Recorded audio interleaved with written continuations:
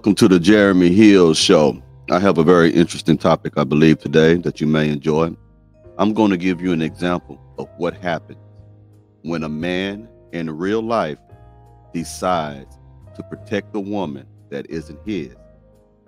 I'm going to show you a story about a man who has a wife and children who are walking in a mall, but yet at the mall, he witnesses a woman being attacked by her boyfriend. And he says, hold on, I'm going to go help that woman right there.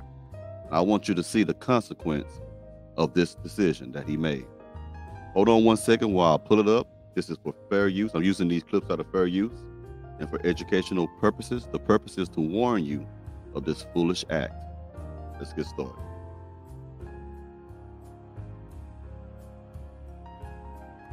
It's the songs that plays back in your head. It's the whole scene that plays back in your head.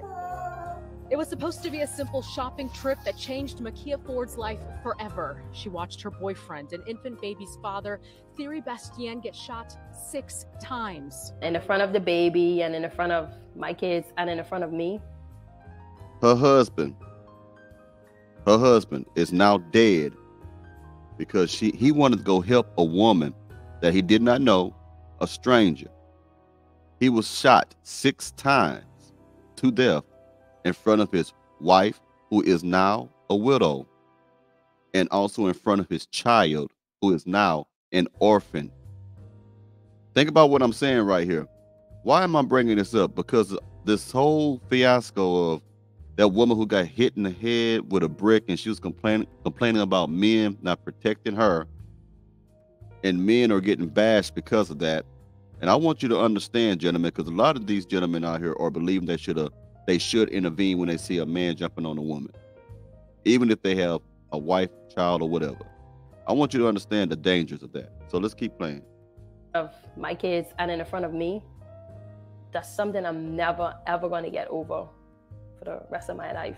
Ford says she and Bastien witnessed a man beating up a woman inside this Lauderdale Lakes Walmart. No one tried to help the woman out, and Ford says Bastien came to her aid. When he threw her down and he started punching on her is when he ran off to go help her, and I pulled him back and I told him to don't go. And I want y'all to hear that. See, when a woman is actually operating in her feminine energy, she is there to add to a man because she's a helper. She is a subservient. She was designed to assist the man. When a man is not thinking clearly, she is supposed to be acting in her feminine energy to give him a warning. What she was doing, the mother in her, the motherhood that was in her, who wanted a father for her child, and also the wife in her who wanted a husband. All these things came into play right then. She did not want to see her husband get into a situation that could possibly end his life or get hurt. Now notice, the news reporter said while this woman was getting beat, nobody was helping this woman. They were just there. So you don't know what's going on with these men and these women. You don't know if that's a toxic relationship where they always do that or not. All we know is that this gentleman lost his life trying to help a stranger. Lauderdale Lakes Walmart. No one tried to help the woman out, and Ford says Bastien came to her aid. When he threw her down and he started punching on her is when he ran off to go help her, and I pulled him back and I told him to don't go. And he said he'd just go in to help. Bastien and the alleged shooter, a Walmart employee who was off the clock, Ronnie Sterling, tussled, and investigators say Sterling shot him. Ford pleading with the shooter after the first shot to spare her boyfriend's life. I had to think about it. Let's break this down. The man who was beating the woman was a Walmart employee who wasn't working that day. He was off the clock. This woman's husband went over there to stop him from fighting his girlfriend. And what happened? Another fight ensued. Do you really think if a man is fighting his girlfriend and you try to stop that he's going to stop being angry, stop being hostile? He turned his anger on this man because he had no business interrupting what he had going on. So now this man pulled out his weapon and shoot her husband. As soon as her husband hit the ground, the wife ran up and begged the man, please do not end the life of my husband, please, begging. But the man is so mad he shot him to death anyway. Think about this. All you gentlemen out there who want to tell men to intervene in somebody else's business, you will be in the morgue with a toe tag. This is not the first time something like this has happened.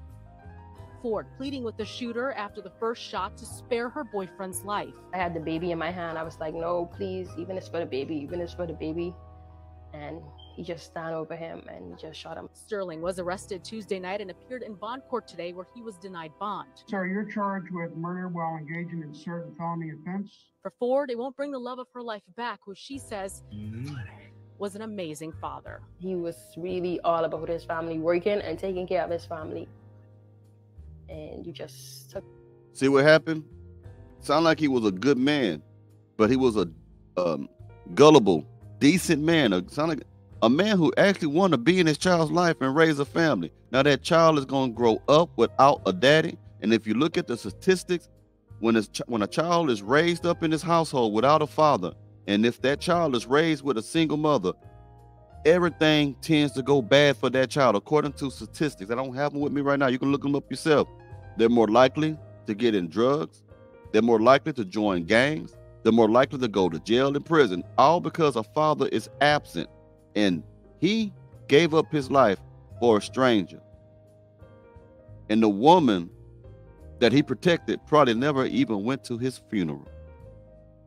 He says was an amazing father. He was really all about his family, working and taking care of his family. And you just took that away from us. And that's not fair.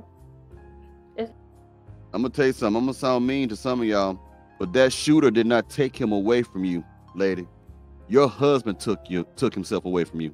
Your husband should have stayed still. If it's that bad, you should have called the police. That's what should have happened. You do not get involved because, again, you don't know if that man had a knife or a gun. But in this case, we know he had a gun. You don't know what was going to happen. Your husband sacrificed your family for a stranger. And you just took that away from us. And that's not fair. It's not fair to the kids. And it's not fair to me having a big heart that he went down as a hero, but it's sad. He did not go down as a hero. He went down as a fool. He went down as a dummy. I know this sounds harsh, but it's true. That was a foolish, stupid decision what he did. He was not a hero. That is not heroic what he did. That was stupid what he did. He had too much on the line. Too much on the line. A newborn child.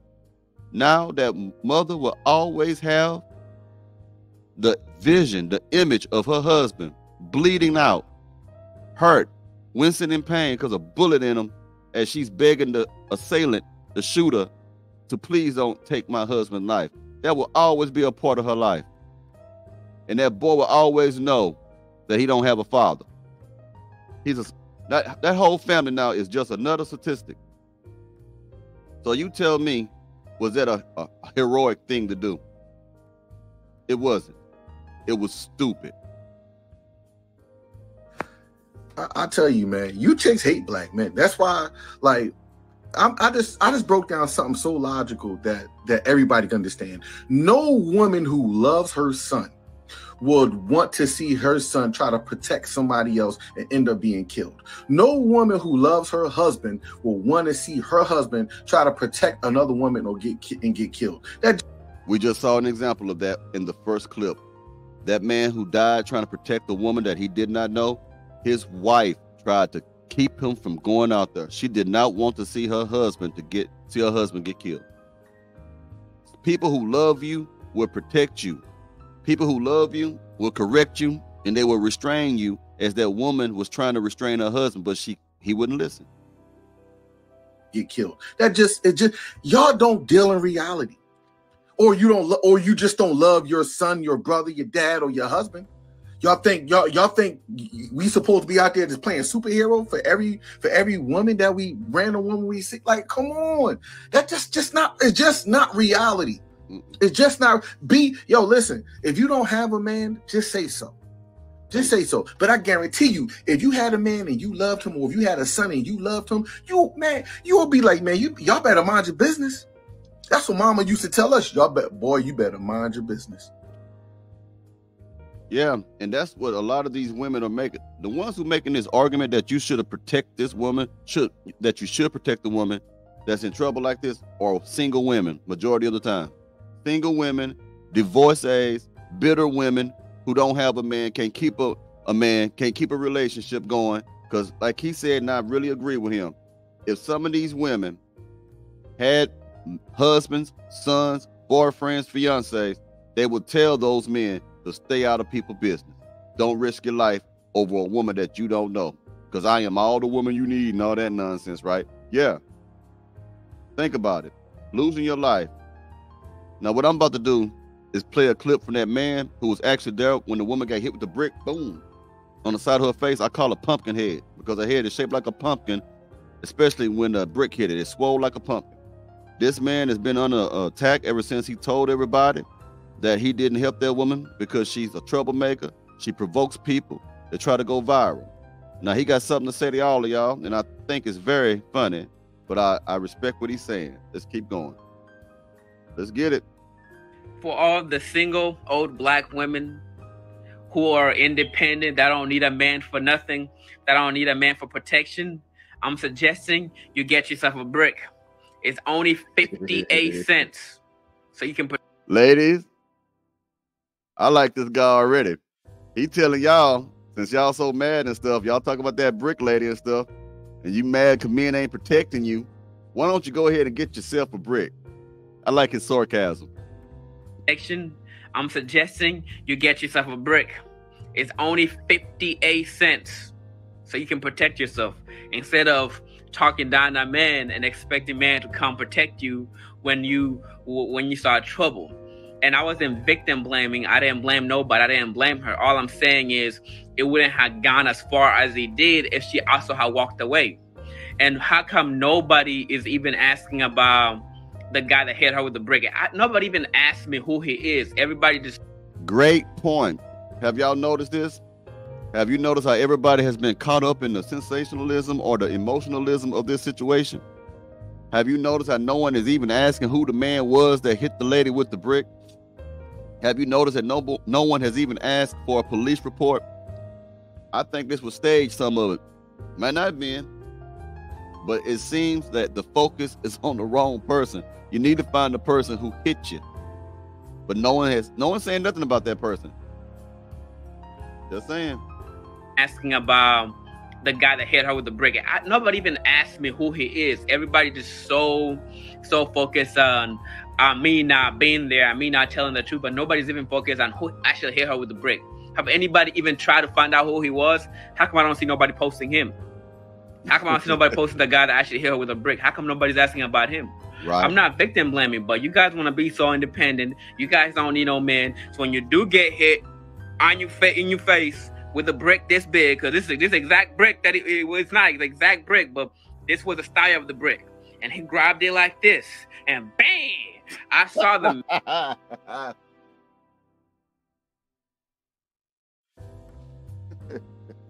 I like this dude, man. And bang! brick, but this was the style of the brick, and he grabbed it like this, and bang! I saw the makeup fall off her face and attached it. Excuse me. this, and bang! I saw the makeup fall off her face and attached to the brick. I saw the brick fall down. It was like when Beckham scored his last goal. You should have seen the way the brick bended across her face all the way to the cheekbone. I like this dude. I like dude, man. I like him, man. I saw the makeup fall off her face and attached to the brick. I saw the brick fall down. It was like when Beckham scored his last goal. You should have seen the way the brick bended across her face all the way to the cheekbone. I couldn't do nothing about it. I was not going to sacrifice my life for a total stranger who is causing chaos. Right. And I stand with what I said, and I will do it again in a heartbeat. I'll watch as the brick goes across her face. and do nothing about it. And I'm not ashamed of it. Once again, I wasn't victim blaming. She don't deserve what she got, but once again, she could have still avoided it. She could have avoided it by walking away and keep her mouth shut. Right. It's that simple. Like, I hate to say it, but it's that simple. Walk away. And she didn't. She kept on talking. She kept on talking. Not everybody is your father. Not everybody is your brother. Right. So watch the way you talk to people in public, because people can react a different way. Imagine if he had shot her. She could have been dead by now. So don't talk crazy to stranger in public and expect a black man to come and protect you. Get a brick. Protect yourself. Brick City. Boy, I hope to see more videos of this cat, man. I hope he going in now. I don't blame him, man. Y'all just jumping all over that man because he chose the wisest path to save his own life. Because that man had a daughter, he said in another video. Y'all just tripping. I thought that was hilarious though when he got on. He had me rolling. Listen to this one right here. In regards to black women not being protected, let me first state the obvious. No man should put his hands on a woman. We desire protection, but sometimes what we don't understand is that true protection comes with a level of control. Bodyguards are a good example. A bodyguard will make their client leave from a dangerous place. The bodyguard has to know all the details: who, what, when, where, why, and how. And the client has to listen to the bodyguard and follow the instruction that the bodyguard gives them. It's really an agreement between all parties involved. When the person who needs protecting does not follow the instruction and the direction of the protector, it puts the protector in a situation where they're more likely to lose their life.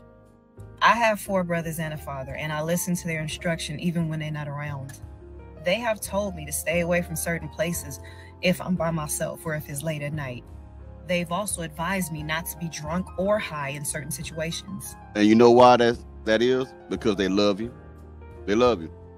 See, if most of these women had good, decent men with them who love them, they wouldn't be in situations where they get knocked in the head with a brick.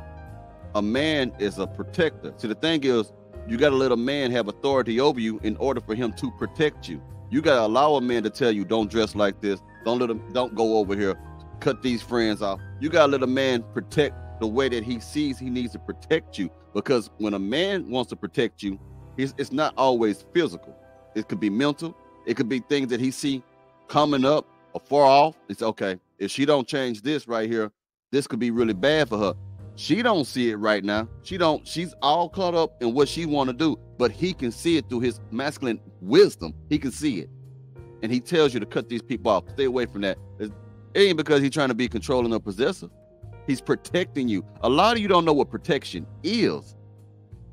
All of y'all think protection means a man gonna come through riding on the back of a horse with a Conan the Barbarian sword and just vanquishing all the dragons or some shit. No, that ain't what this is. Men are logical. We analyze things. A lot of men, or some men, are very analytical to where they just dissect situations and say, okay, we got to avoid this situation because this or this or this may happen. Even though my brothers, my dad, and the men in my life protect me, I in turn protect them by listening to them and following their instruction. Yes. They don't have to come to my defense in some wild scenario, because if I listened to them, I wouldn't have been there in the first place. And this is another thing I feel like is pertinent to say, and I know folks ain't gonna like this one. Say it. I don't have sons right now, but when I do have sons, I'm gonna teach them that there's a difference between diamonds and dirt and rubies and rocks. Rubies and diamonds are often in jewelry stores. They're in glass cases, they're secured, there's an alarm system. There's a lot of layers of protection because those things are valuable. But you could pull over to the side of the road and find some dirt and rocks. Expecting a man to risk his well-being, his future, and his life on someone who does not see value in themselves or the man is asinine. That's a very asinine thing to ask. All I'm saying is protection comes with a little bit of sacrifice. It comes with a little bit of control. And me personally, I feel that what I have to sacrifice and the amount of control I have to give up is 100% worth it to receive the protection that I've been getting my whole life. Give up your control. In other words, submission. She's bringing up the word humility and submission. That's what that means. Giving up your control. listening, not being stubborn, letting a man lead you. Now, when she made the analogy about, rocks and dirt, diamonds and pearls and all that, yada, yada, yada, she was trying to make an analogy of women, if you caught it or not. The woman who got hit in the head with a brick and stuff, she was trying to say that woman was the dirt and rocks, didn't really have any value. Not someone that somebody would actually find value in. Not someone that's loud and ghetto, but a lady, a genuine, submissive, cooperative lady. That's the diamond and the pearl that she was talking about. I like the metaphor as well as the analogy she made. I got one more thing to play. I don't like these people I'm finna play. Fresh and Fit because of those racist statements that they made. But the only reason I'm finna play this is not because I support them at all, but because of something that a woman said on here that blew my mind. This woman don't like no military people. This woman doesn't like any person in uniform. That goes for the police. That goes for FBI. That goes for the fire department. Anyone who's in a position of protecting other people, she's against. And I want you to hear the dumb reason behind this. She don't care if people died in uniform or not. That goes for the police and also the military. She doesn't care. I'm going to play this for you right now. It's crazy. Because there are men, a majority, that are willing to die to protect the freedom and rights that you currently enjoy now, and you don't even know that they exist, and they're in the military. Those men in the military are supporting an occupation across the world. The United States has 800 military bases across the world. They're engaging in ongoing colonialism and imperialism right now. Those are not my men. Those are not the people who protect me. The people who... You hear that shit? We, the veterans, active duty members, service members, you are not the ones who protect her. But when the war jump off, throw her ass out there. Throw her ass out there. Let her be out there. Let her fight. Because she just took a big, massive dump on every soldier, every sailor, everyone that's involved in special ops. She just took a big, massive dump on every cop, every policeman, every policewoman, on every FBI agent, on every Secret Service agent. She just took a big dump on everyone who has a job that may one day require them to bleed and die to protect you or protect your rights or to protect your way of life.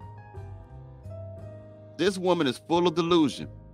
She's self-centered, don't appreciate nada.